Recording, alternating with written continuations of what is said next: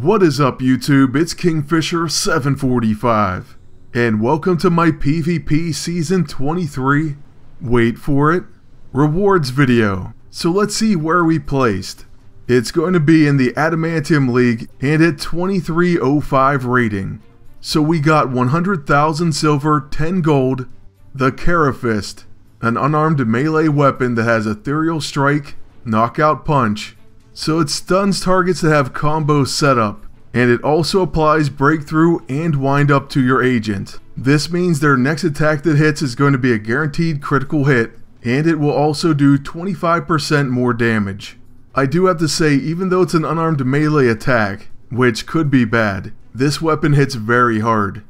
But for the Vibranium League reward, we get the Elite Empowered ISO 8. This is for a Bruiser class. It grants them Praetorian Guard, immune to cornered, and drains health and stamina from attackers when attacked by non-psychic melee attacks. Then it also has Scud'em, immune to neutralized, and gains Escutcheon when attacked, increasing attack and defense. So a very nice E-ISO, and we'll try that out along with the Carafist right away. But the real prize, the Adamantium League reward, is going to be Spider-Girl. She is a bruiser just like Spider-Gwen, and she has two passives, Black Suit, as well as Keen Senses. So what we're going to do with the rest of the video is recruit her, check out her dialogue, and then we'll try her out in some PvE action. Once again, we have every single character in the game, so we have indeed caught them all. Now onto our recruitment dialogue. Oh hey there, Agent. Sorry, I was just thinking about my world, my friends, my family. You know, my father once told me there's no way to get a good story, to do a good job, without embedding yourself in the dirt. Okay, if you say so. And that's an odd way to end it. Okay, she has a third dialogue. It's definitely a mess out there, so, for better or worse, I'm your girl. That probably sounds strange coming from me. But anyways, as you can see, we didn't even do our final 5. And the only reason Red Hulk's on there is because I wanted to pick up some extra XP, which I only did one fight. So I do feel a little bit guilty about that. But skipping ahead at Spider-Girl for the first time in action, we're going to use her with Spider-Gwen. And this should be a pretty solid team up. Now Spider-Gwen is at level 9 and we're going to take a look at her in PvP very soon. Besides Spider-Girl, I'm also using the Carafist, as well as the brand new Bruiser E-ISO.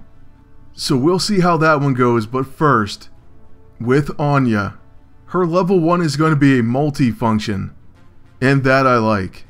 Having a multi-function available at level 1 is amazing. Even though we only have one ability, we still have options, and that's nice. So first we have Web Crazy, a ranged attack that applies webbed and grants Spider-Girl wind up. That means the next attack will do 25% more damage. Then her one-shot, another ranged attack that applies webbed and webbed up. So most attacks will be intercepted by Spider-Girl. We use that because, well, our agent's pretty hurt. And also I wouldn't mind seeing her protect. Then after that we use the Carafist for the first time, and it immediately drops an enemy. So on to Spider-Gwen's turn, we'll start with her quick action. She comes in like a wrecking ball. I just realized there's going to be a lot of music references with these two. Then her level 9 actually does do quite a bit of damage. Here it doesn't look like it's going to be that great, and to be honest with you, well, she does end up getting her proc. The problem last time was with flanked, but an even worse problem is she doesn't do that much damage. So even with her follow-up, she hits extremely weak. At least it looks like Spider-Girl is going to do a little bit more damage. But Spider-Gwen, in my opinion, does need pumped up. The Carafist, on the other hand, is a definite knockout weapon. At least for our pumped up agent against thugs. We'll have to see what it does in PvP. And yes, that's our first look at Spider-Girl, first time ever using her. But just because we want to see her level 2, I'm going to go ahead and level her up and we'll be right back. Alright, let's do this. We're taking on a double wave medium threat in Chapter 9. We already saw both of Spider-Girl's first ability, well, both functions, but we do also need to set up webbing for her and for Spider-Gwen. So we'll begin with a one-shot. All she needs is one shot. Then after that we'll use Bring the House Down, once again swinging in like Miley.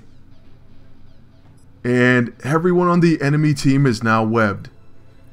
So we'll go ahead and use a hard rock. And that's just about as hard as you'll ever see Spider-Gwen hit. It was definitely my record. With my agent, you can see that he does absorb energy. And we're not even using the T-Bolt glove. Though we will definitely try that out later. Also, unfortunately, we take down all 3 enemies. And that was much faster than expected. So we have to make sure we get that level 2 in. But once again, we need to web the enemy. I mean, really we don't, but I guess I just like to live dangerously. Of course we get a rapier proc, and we take down one of the 2 remaining enemies. Then the mandible with its near 100% proc rate, we drop the enemy to just 66 HP. But that's enough. We'll just pass and let Spider-Girl use her level 2. There goes Spaghetti. There's spaghetti on her sweater already, Mom Spaghetti. If you don't know what I'm talking about, look up Lose Yourself Spaghetti version. Your life will never be the same. But anyways, that's going to be it for this video. I will continue to level Spider-Girl, and we'll get another video of her very soon. I hope that all of you got the rewards that you were aiming for, and let me know where you placed in the comment section below. We'll be back very soon with an Age of Ultron Twins All Hail the King episode, and after that, Spider-Gwen in PvP. So stay tuned, please like, comment, and subscribe. Then until next time, good luck, and take care.